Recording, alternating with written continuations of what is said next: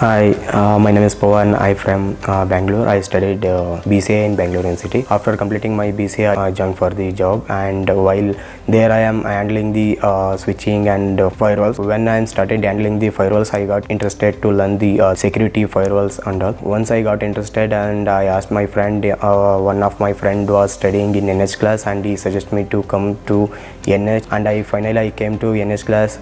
And I met the Ami sir, and Ami sir explained all the CCIE Security syllabus course. Finally, I decided to join the CCIE Security in NH class. So once I am joined the CCIE Security, enrolled for the CCNP first. In CCNP, I routing and switching. After completing my routing and switching, I enrolled for the CCIE Security.